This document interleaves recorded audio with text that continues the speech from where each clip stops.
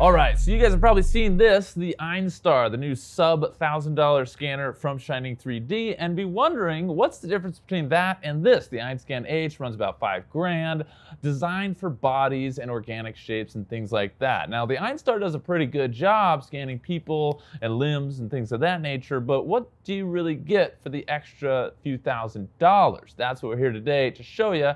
So you can watch our video on the Einstar scanning the face and the body. We're going to do the exact same process here today with the H. So we're going to do that process right now and dive right in. The first thing you're going to notice is in the software, we've got a face scan mode and a body scan mode, and the face scan mode is basically what you get with the Einstar. The body scan mode is going to be just additional algorithms and stuff for scanning, and it picks up right out the gate. We noticed it's much denser data, much faster pickup of data, and just overall more data. Plus, you can scan a lot faster because it has a wider window view of scanning, plus a higher frame rate and higher data gathering. So anyway, with all that said, I've got Eric here from Shining 3D to help us out, and he's gonna scan me. So take it away. All right, without further ado, we're gonna start the scan with the Einscan H. And first, we're gonna scan the face, so that we can compare the data between that face scan and the Einstar face scan. And then we're going to scan the body, and then we're going to compare those two scans with the Einstar as well. All right, so first one, I'm going to do sitting, and then we're going to move to a standing where we do the whole body. So you can really see the difference between the two. So I'm just going to sit here. And one of the huge benefits with the H and the Einstar compared to the Pro HD or the HX, all available at visionminer.com/scanners. By the way, we do sell these, and it helps us create this content for you guys. But the biggest difference is the infrared that it's using to pick up the data as opposed to actual light or even lasers. I can keep my eyes open during the scan process without any discomfort or pain. And I'll tell you, the Pro HD definitely creates a light show. But while he's starting the scan here right now, I can leave my eyes open. And that's a huge benefit. Okay, so I'm going to click on the scan to start scanning the face.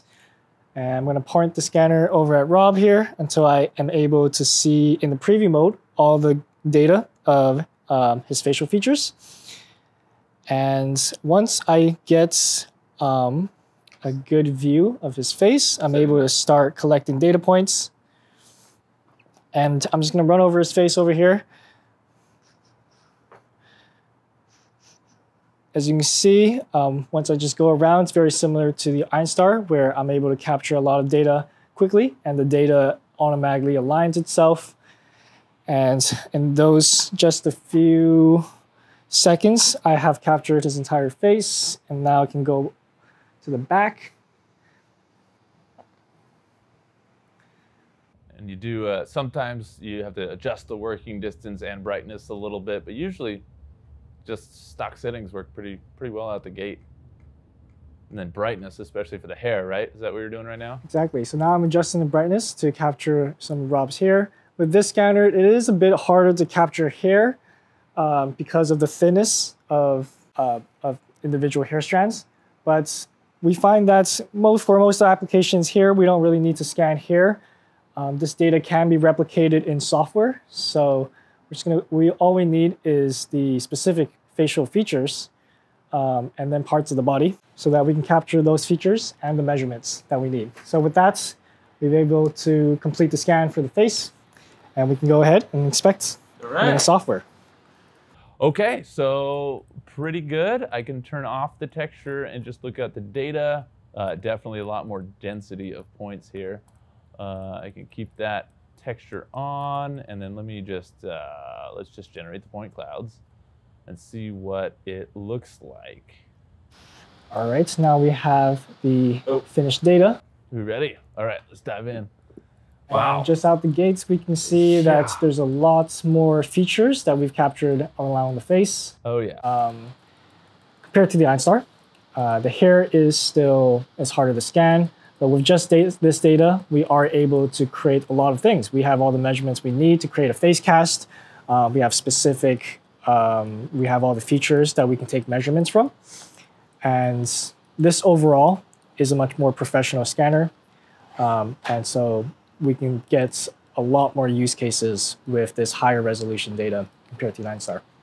All right, guys, now we're gonna do a face scan just to show you how well it does pick up hair. And so Eric's gonna open up that. It's a different mode within the software. You got body scan, which is for the whole body, and then face scan, which gives you more options to be able to scan the hair a little better, and then object scan mode, which gives you some other options to mess with. And if you're considering the H for inanimate objects, personally, I'd probably go with the Pro Series instead. But that's another topic for another day. Give us a call if you got any questions, or shoot us an email. Anyway, you got it ready? Let's do it. All right, hair scan.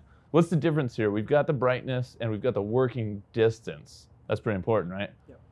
What does that do, the working distance? Is that like a focus of where it's... Yeah, so the working distance is how close and how far I can move from you or the object that I'm scanning. And so the reason we have the working distance there for this scanner and also the Einstar is because it makes it a lot easier for someone to go around the person. Because when I am scanning someone, I will be changing the distance from the objects. And for a beginner, that's really hard to manage. So this mode in particular is to make it a lot easier for the beginner, while also providing a lot of useful information to work with. So would you say then you could get more advanced with this by using a shallower working distance and potentially get better data? Yes. Good to know. So that's why we have different modes for this scanner. It's also a beginner scanner, but if you want more professional, more higher resolution scans, once you get acclimated to the working distance, you can switch over to the body scan or to the standard scan, and yeah, then you can get much better. All right, let's see the data. How's this pick up hair? Go for it. All right. So click once on the scanner to start the scan, and in the scan view, preview mode, we can see all of the measurements that the scanner is taking. And once I am able to get a lot of that green data within there, I can start the scan. I can also zoom in on my subjects or zoom out. And so I'm just going to run through the face very quickly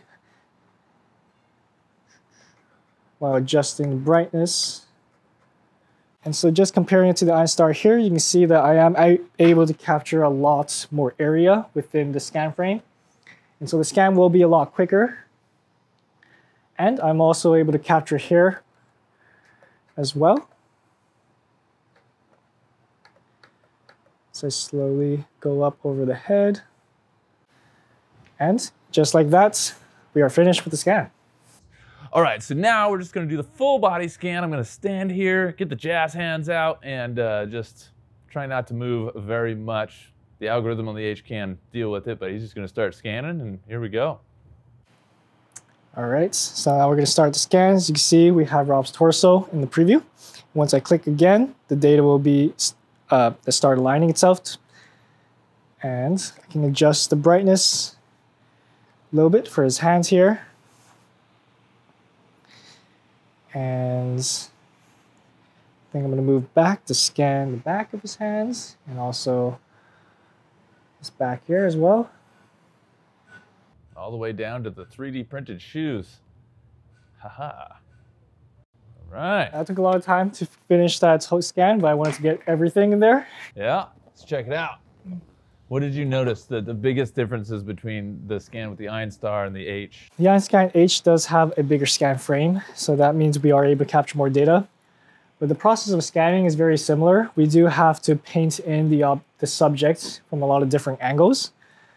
That's pretty good. The biggest thing I noticed, I think, is the density of the points compared to the Einstar. Like, there's just way more points in there than there were on the Einstar, significantly.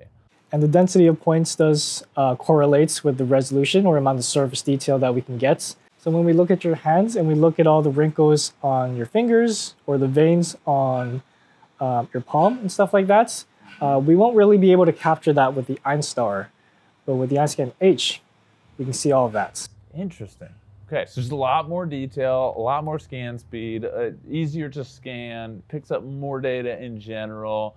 So for the lower price, you're getting something functional that works. For the higher price, you're getting something more professional that gets you that higher level of data and performance that you need if you're actually selling stuff to clients, or maybe you got a business where you're 3D printing, miniatures, or maybe you're in the medical industry and you're scanning limbs to make custom orthotics and prosthetics. That's actually We see a lot of that with the H mostly.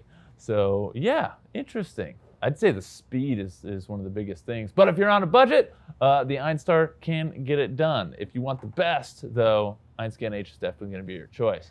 Thank you so much for watching. We sell 3D printers, 3D scanners, all kinds of additive manufacturing equipment. We're here to help you determine what the right thing for your business is.